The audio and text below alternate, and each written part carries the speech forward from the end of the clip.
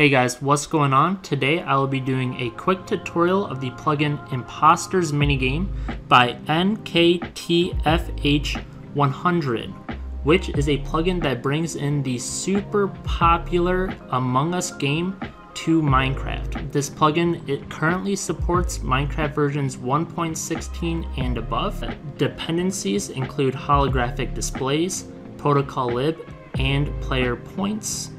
You can also have crazy stuff from the original Among Us game into this plugin, such as imposters, tasks, sabotages, and more.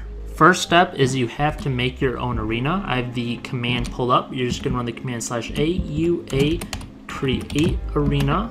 This is actually a recreation of Skeld by Barbercraft builder wizard 99Y. We're going to set the minimum players, which is 3.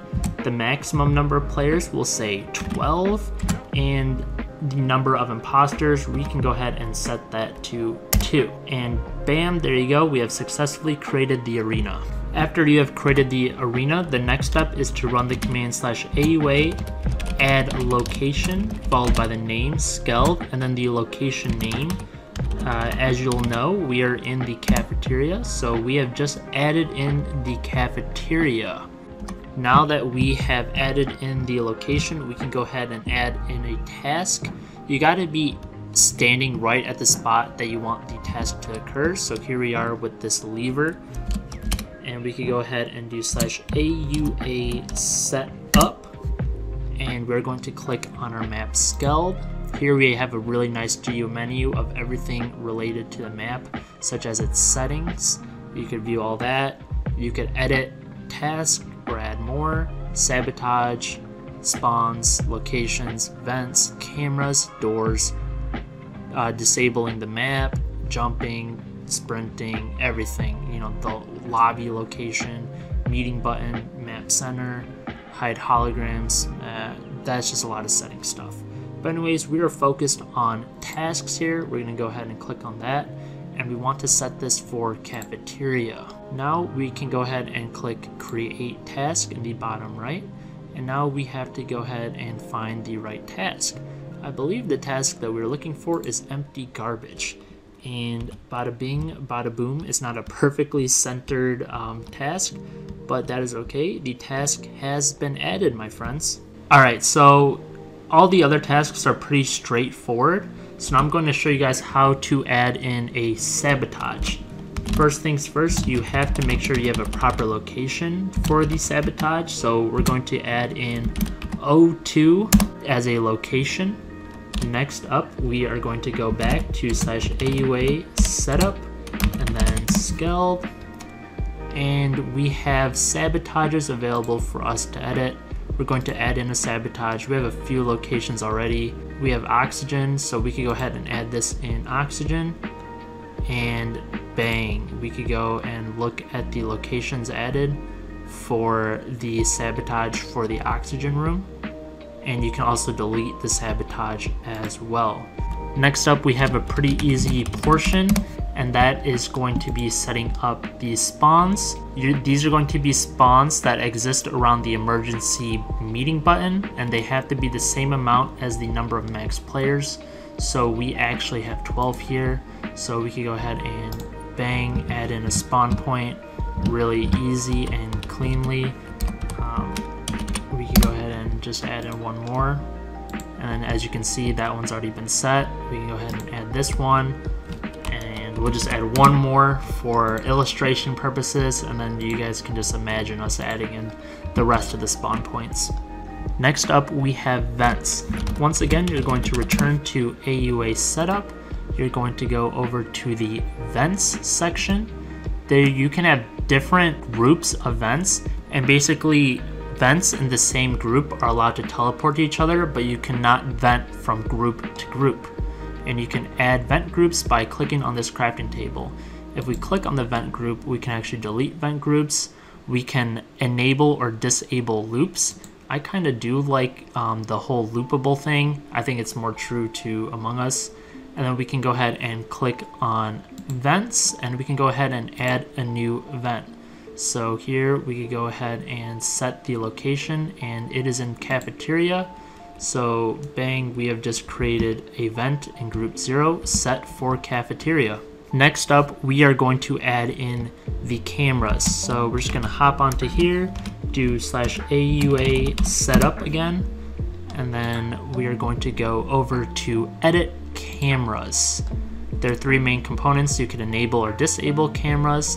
You could set the camera's hologram location, which is what we want to do here. So we're just gonna go bing, bada boom, and the camera hologram's location is set to right where we stand, and you can actually even see the hologram. Next, we can go ahead and set up a actual camera. I like this little corner spot so we can sort of look into what Distone's eating, I guess. We can go into Skeld, edit cameras again, and we're just gonna click on create camera, and we are in cafeteria, so that's where we're gonna click, and bam, we have a freaking physical camera here. How sick is that? All right, next up we got doors. Doors can function as a different sort of sabotage for the imposters to use. So we're gonna go ahead and go into doors, add a door group. We're gonna set the location. I think this is still technically part of the cafeteria, and we're gonna go do AU setup once again, go back into the doors, and then we can go ahead and click on this door group, and then we could go ahead and add in a door. Bam, that's door 0, and then we click on this, and then we could go ahead and set the corners. So we can go ahead and set the corner for the first one, and then we could go ahead and set in the second part of the corner, which would be like right here. So let's go right back to the doors.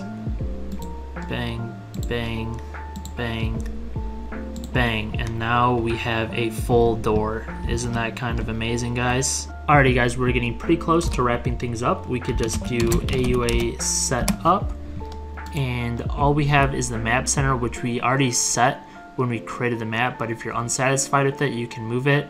Next we have the meeting button location, the lobby location, and a few basic settings. So here we are. We could go ahead and set the meeting button location. Bang, that bad boy is set, and it comes with a cool hologram. I'm standing a little bit off center, but that's okay for tutorial purposes. For the lobby location, normally you're on like some kind of rocket ship blasting off or something, but I thought just for fun we could go ahead and do it on this cute little pirate ship, mix things up a little bit. So bam, this is where players can wait to join the game. We also have some stuff possibly to set up signs and stuff for users to join. As mentioned before, there are a few key settings that you can edit directly from the GUI menu. These are for the visual tasks enabling, sprinting, double jumping, disabling the map, hide holograms, enabled reduced vision. This one can be a little bit laggy, so you might consider turning this off. Confirm ejects, move map with player. This is for if your map is too big and you want to downsize it for smaller players. Dynamic number of imposters. I really like this a lot. So there will be 1 imposter for 7 or less, or 7 or more, there'll be 2 imposters. This is how people normally play Among Us. We also have blocks from the shield visual tasks and vital locations, but that's typically not used on Skeld maps. Setting up join signs for this plugin is super easy.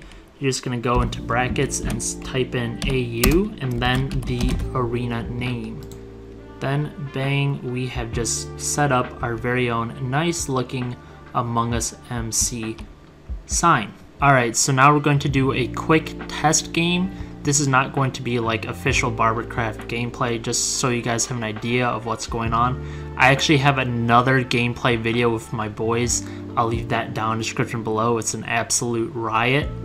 You can also view the cosmetics here. So here we could go ahead and select different cosmetics. This is if you're the imposter and you want to kill someone.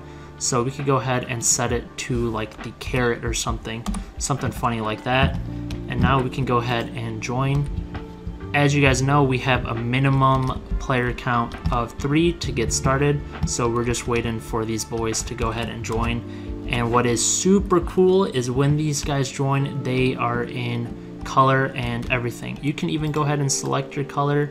We go ahead and set it to blue or something. I think that color suits me pretty well. All right, so we're starting off here, and I am the crewmate. So here I am. We could go ahead and do stuff like report and use specific tasks. As you can see, when someone walks out of the glass boundary, they completely disappear. This is actually what the limited view looks like for players, so that is super duper cool. Here we have the shields, so we can go ahead and click use, and then we are going to just want to set all this bad boy to white, and bang, we got coins, and that sort of stuff can go towards your cosmetic shop. Also, stuff on the right hand side that you see, like the www.example.com, that can all be edited very easily within the config. So here you got a bunch of garbage. You're just gonna click on the white block and boom, task complete, and we get some more coins. That's what we like to see. I'm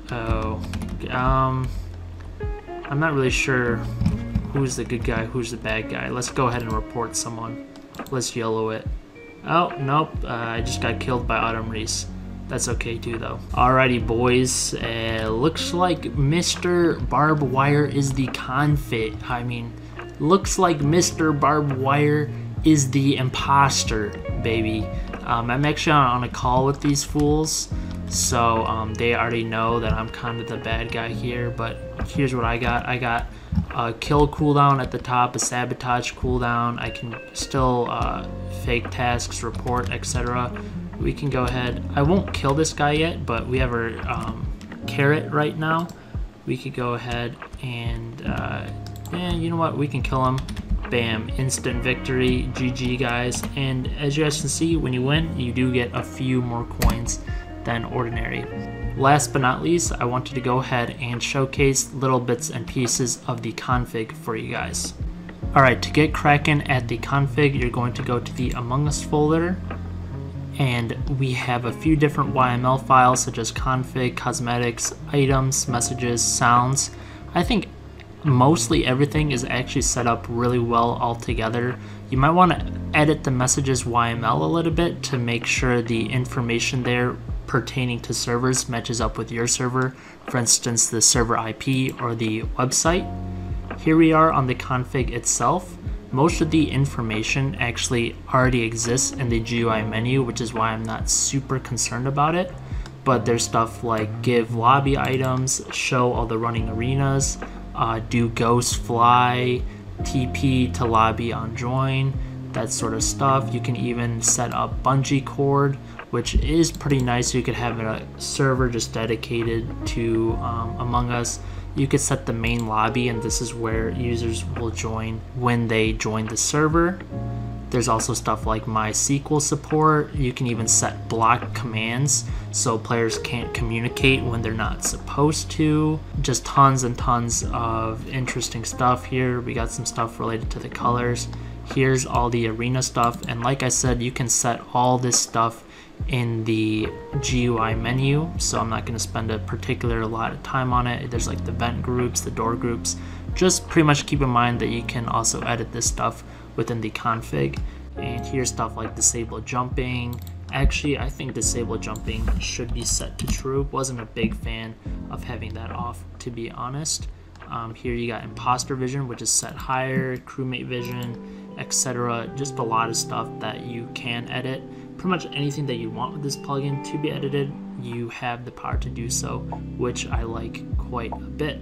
Well guys, thank you so much for sticking around the video until the very end. I greatly appreciate it.